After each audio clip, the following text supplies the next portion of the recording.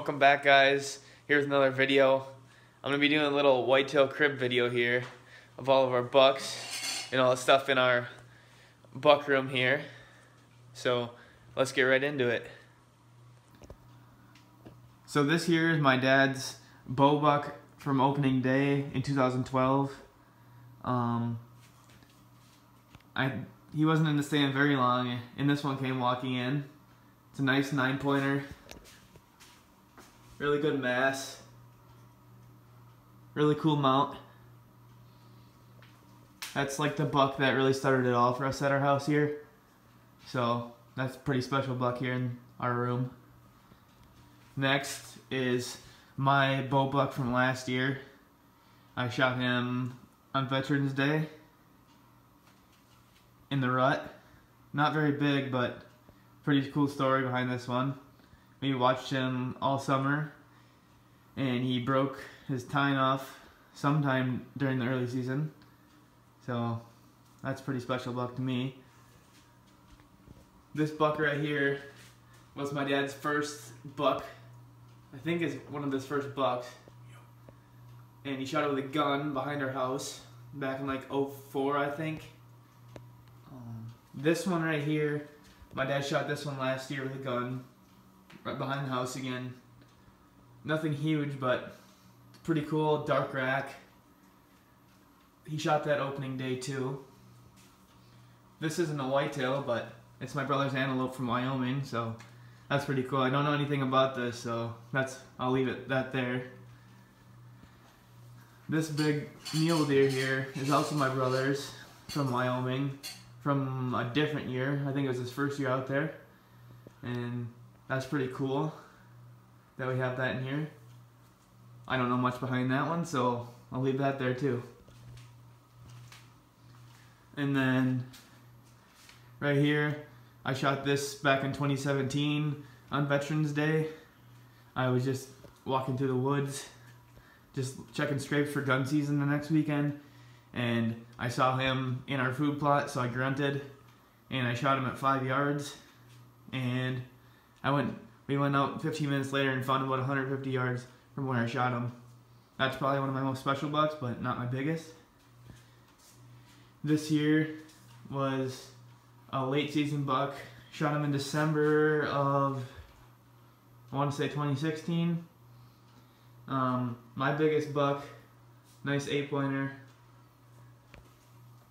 Really nice mount. That's all I gotta say about him. This is my first buck with a bow, or at all, first deer. And made a horrible shot on him. He went about 800 yards, and my brother and dad found him the next day. So that's before I could even shoot.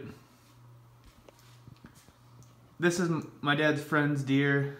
We just put it in this because it's pretty cool, and I don't know anything about it, so this is my dad's 14-pointer late season. We watched this buck the whole rut, I think. He was a 15-pointer before, but he broke off. Super nice buck. That was a super cool deer. Next, we got my dad's 2013 9-pointer. He shot that in the same stand as that first one I showed you guys, just the year after.